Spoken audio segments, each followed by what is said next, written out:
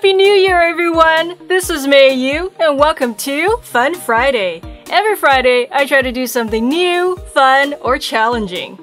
Thank you for all your kind comments in my previous video. I'm glad you enjoyed coloring and chilling with me, and also thanks to everyone who told me they got my books for Christmas. I hope you have fun with them, and I hope they help boost your creativity.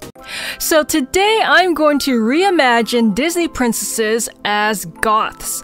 I think this is going to be a very interesting challenge because this will be the first time that I'm going to reimagine Disney princesses, but not have their strict color schemes in my pieces. And also I'm going to be changing their outfits quite a lot in some of them. So the challenge is, how am I going to make them still look like, you know, the familiar Disney princess, but in my own way? But I'm changing their outfits and their colors. So this is going to be very fun to find out how they're going to turn out.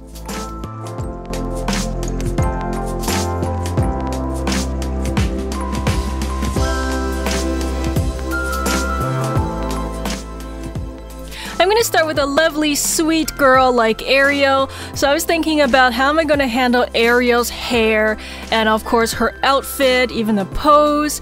I was thinking I could leave her hair just, you know, as is, like the long flowing red, you know, beautiful hair that, you know, we all love.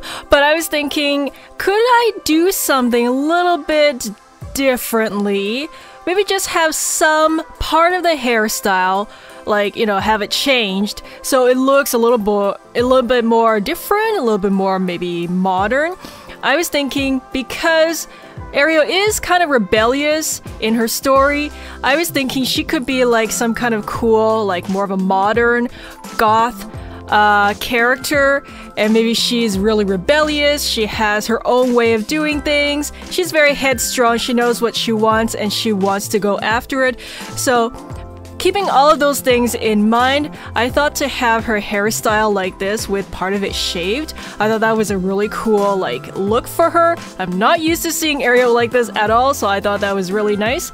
And then as for her outfit, I wanted to design it in such a way so that I could still kind of be reminded of her shell bra and maybe a little bit of her, you know, like her shiny mermaid tail in a very subtle way. So I thought to give her this like it's not really like a bikini top, it's more like just this like very small crop top, and then I was thinking to put like another layer on top that's kind of like a fishnet material, and I kind of like that because, you know, fishnet, mermaid. Anyways, I was loving this style, so that I thought to incorporate the fishnets into the legs as well. And then as for the skirt, I think the only way I am wanting to kind of remind myself of the shimmery mermaid tail is in the colors.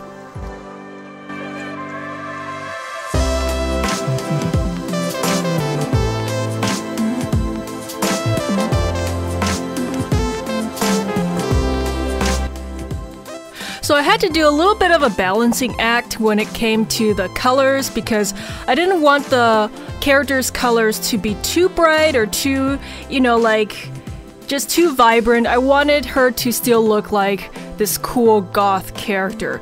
So I wanted to get into a lot of the blacks, but how was I going to balance the black versus the famous, you know, Ariel colors? So I wanted to layer a bit of, like a tiny bit of the colors on top, or somehow make her colors less like standing out in some way. So I had to really think about that.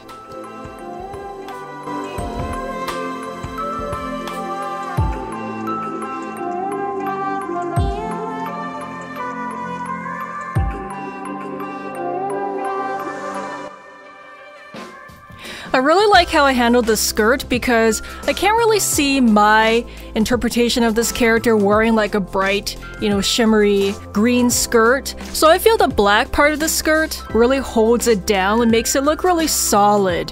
And then the like the slight green shading on top kind of just adds to the familiarity of, you know, Ariel's colors, which I think is a nice balance.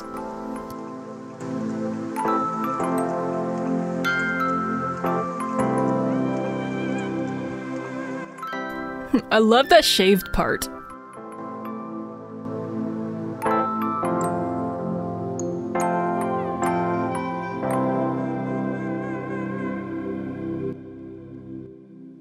Now I can just imagine my goth Ariel having this argument with her dad about wanting to see, you know, like this guy she really likes.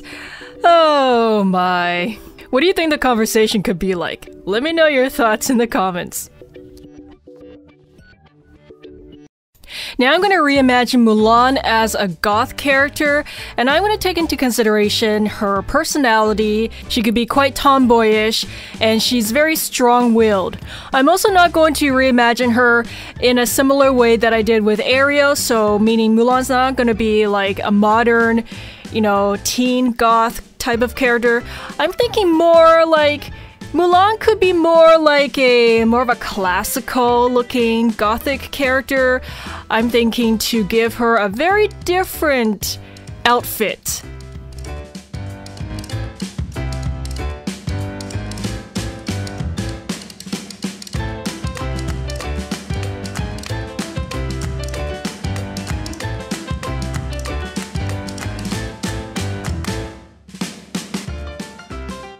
I actually love drawing these little bits and details in the outfit, like all the little trim areas and the little like things that hang around the edges of the outfit. I was thinking to give my Mulan character more of a masculine or androgynous look. I also love her little top hat. It looks super cute.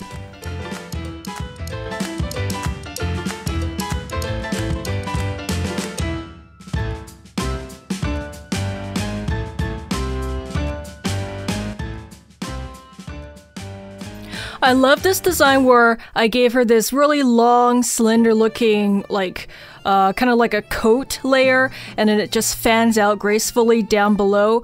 And then as for the legs, I wanted to make her look like she could, you know, spring into action if she needed to, but she usually doesn't. So there's a refined look to her, but you know, in an instant, she could probably kick bad guys' butts.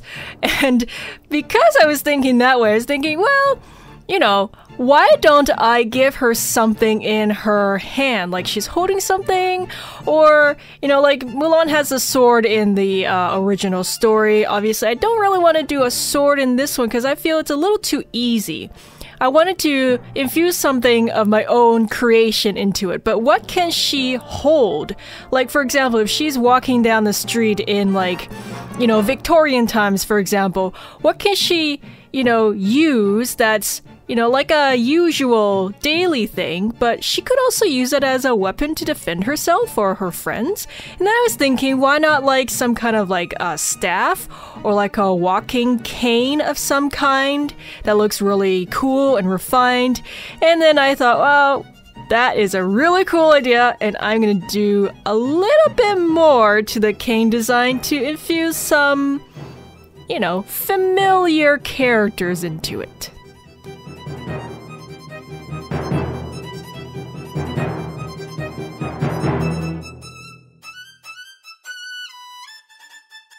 In case you're new to my channel, or if you want to rewatch some fan favorites of when I reimagined Mulan in different ways, you can check out these videos and more on my MeiYu channel. I hope you enjoy and they can inspire you.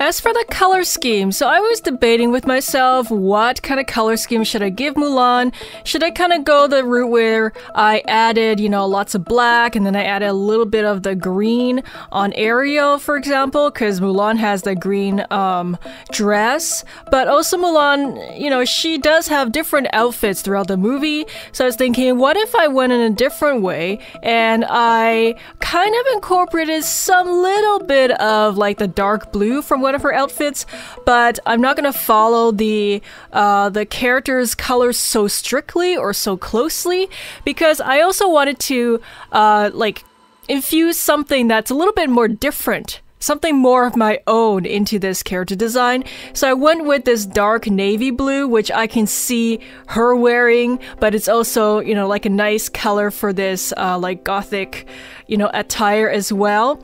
And then I will add some little hints of different colors here and there just to kind of break up all of the dark colors. Because I do want to have some contrast, like with her white pants. I think that's a really nice way to break up the darkness of the coat around her. But other than that, I do want to keep things kind of on a dark side. In case you're into designing clothing, dresses, and outfits for your OCs or characters, I hope my various books on designing and drawing outfits for female and male characters can give you lots of my own personal experiences, so you'll get a good head start. My How to Draw books are an essential resource for anyone wanting to better their own artistic skills, drawing abilities, and creativity. I'll be doing more How to Draw books in the near future on all kinds of important areas and topics, so you can become the best artist you can be. I'm glad many of you already own several of my titles, and some of you told me you got entire collections of my books. I'm super happy you're taking your own art to the next level with my books. Get yours from my MeiYu bookstore on Amazon, the link's in the video description, and I hope you have fun drawing. I love how the red plays with the dark blues and the whites and the blacks. It's super nice. She can kick some serious butt. Baddies beware. And now it's Belle's turn to be turned into a goth character. So I'm going to be really playing with her big beautiful ball gown. I'm gonna do a lot of things to it to make it look very gothic, but still, hopefully still reminds me of Belle. I'm probably not wanting to include her famous yellow color in there, so this is gonna be an interesting challenge for me to make her and the ball gown look very familiar to me, but I'm gonna change like the design and the overall color scheme. I think it's perfect that Belle's story takes place mainly in a big, dark, lonely castle. So I was thinking, in my version, what if she was like, you know, walking through the deserted hallways and she just wanted to dance to like the spirits of like, you know, this dark, deserted castle. What would her gown look like as it flows around her? Maybe no one is there. She's just dancing by herself. And, you know, it's a little lonely, but also very eerie and beautiful. I wanted the dress to look like it could flow. It has a lot of fabric, a lot of layers. You know, it has lots of things going on. For her top, I wanted to give her a corset with like a little skull in the middle. I thought that was a very, you know, nice little touch. And as for the overall shape, obviously I want it to be really big and grand. I love doing the little lace details, the trim, the edges, and the little seam lines that goes into like the different parts of the dress. And I knew I wanted to do something with roses.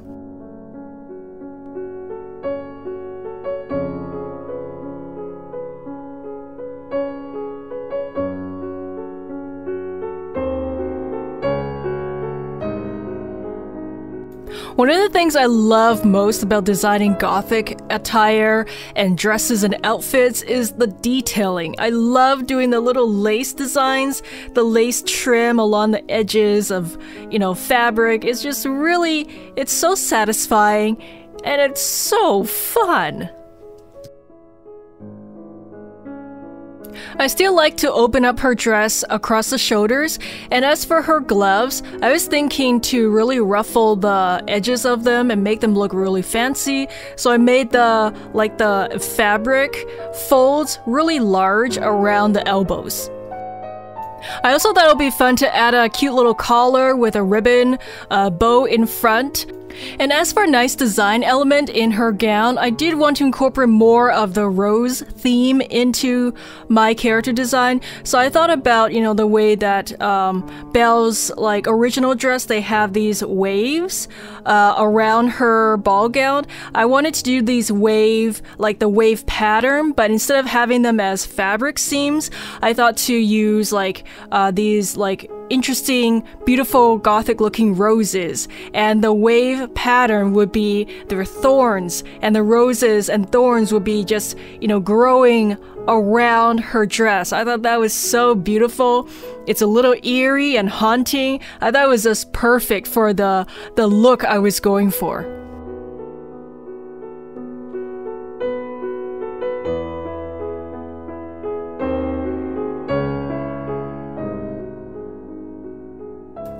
And now to color this piece. So I was thinking, like I mentioned before, I don't really want to have any bright colors, so no yellows at all, which is a little scary in the beginning because how can Belle look like her, in her ballroom gown without yellow? But I wanted to really take this chance and experiment and explore, go out of my comfort zone. I wanted this piece to have a very limited color palette.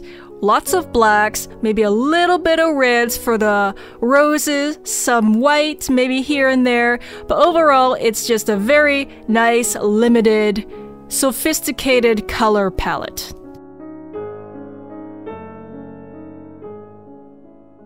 And because I did put a lot of intricate details in the laces and the designs in the ballroom gown, I didn't want them to get lost as I added the black colors on top, so I was really mindful of how I left little white areas to show those details.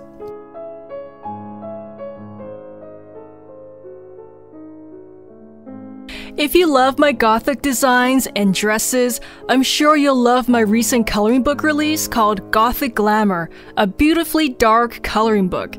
It's filled with my original, never-before-seen gothic illustrations of beautiful women in various gothic and dark dresses and outfits, handsome men, haunting scenery, and dark, surreal scenes. I made some images more intricate, while others are simpler, so there's something for everyone. I like to think of my Gothic Glamour coloring book as like the big sister to Gothic Cuties, so if you have that title, I'm sure you'll love this new one. It's available in 3 sizes and formats: the regular softcover, the large softcover with more room to express yourself, and the large hardcover for a handsome look and heft of a hardcover. No matter what coloring book you're getting for yourself or as gifts, I'm sure you'll love to relax, unwind, and create lasting creative memories for yourself. I've seen more and more fans finishing my entire books, so I'm so happy that you're continuing on this artistic journey. When you look back at what you've created in my coloring books, I think it's a very proud feeling. It's like a feeling that you've accomplished something really nice and so unique to yourself. Get your coloring books from my MeiYu bookstore on Amazon, the link's below, and keep up the great work, everyone. I'll be sharing some more fan creations from the Instagram hashtag MeiYuArt and from your Amazon reviews at the end of this video.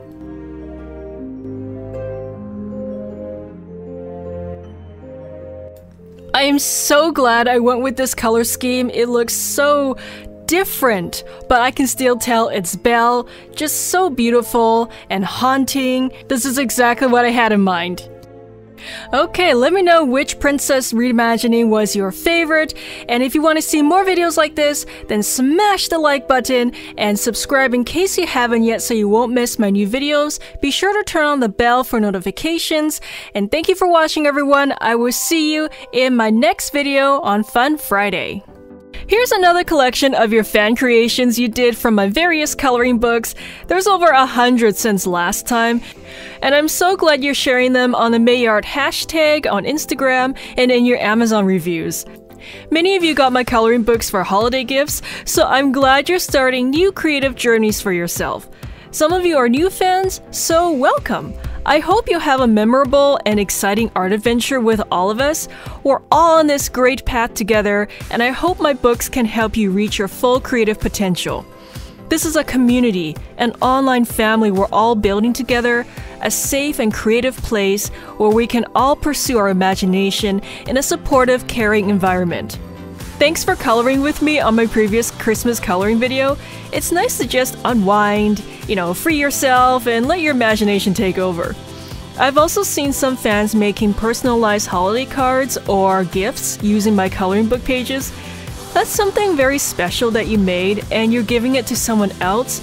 It just speaks from the heart.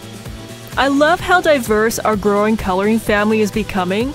There are so many different fans from all over the world, from different backgrounds, cultures, and also art interests and skill levels.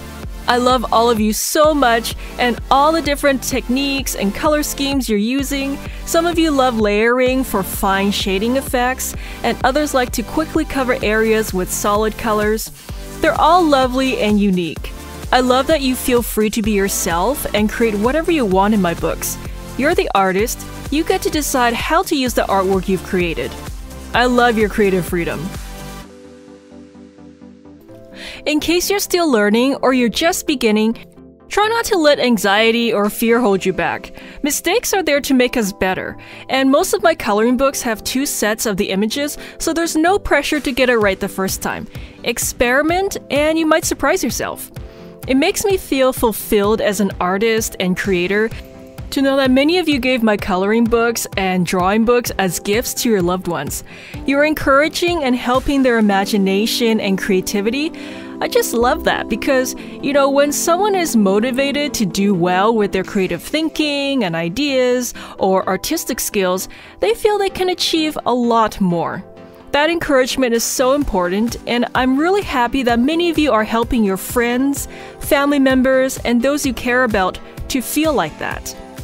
As for me, I'll continue to make more coloring and how to draw books to keep inspiring you to become your creative best, no matter your skill level right now. I truly believe anyone can become a creative thinker, artist, or designer if they want to and if they practice their skills.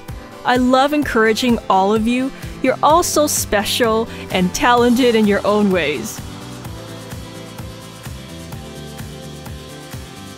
Thanks for putting your reviews and fan creations on Amazon as well. You can find all my books on my MeiYu bookstore, the links in the video description. Happy drawing and coloring as always. And thank you for being on this grand art journey with me for this past year. I hope you're all doing well, stay safe, and best wishes for the new year.